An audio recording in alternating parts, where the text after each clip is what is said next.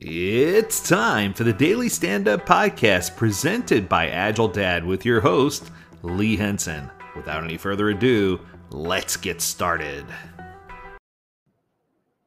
Hello, everyone. This might be the shortest daily stand up episode ever today. And it's not because I'm crunched for time, it's just because the topic or question that someone sent in to me was very, very simple.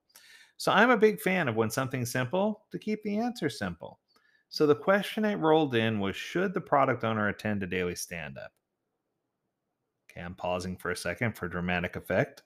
The answer is of course. The product owner should always be at the daily stand up. It's important for the team to see one, that the product owner supports them in their efforts to do what they need to do, two, that they're there to address or answer any questions that the team might have, three, that they're present to report anything necessary for them to let the team know about changes to the work or work that needs to be removed or observations that were made or things that they should pay closer attention to, whatever the case may be. But I want to make sure I emphasize that it's not the product owner's responsibility to hijack the daily stand up. So, just like everyone else, they're limited to 30 seconds a person, not to exceed the 15-minute time box, but they get their 30-second piece as well. And I usually ask them to go at the end so that way they can listen to what everybody else has to say.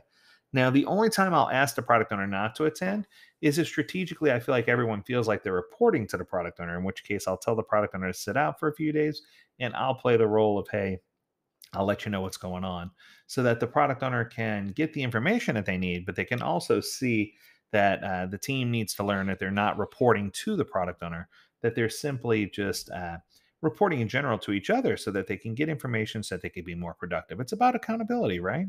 So, absolutely, the product owner should attend a daily stand up. I'll take it one step further. Absolutely, the product owner should be in a retrospective. They don't necessarily need to be at the whole thing, but they're part of the team. And as part of the Scrum team, they should be invited to these ceremonies. Okay, 2 minutes. I told you to be short. As always, we encourage you to stay healthy, stay well, and stay agile, my friends. Until next time, do take care.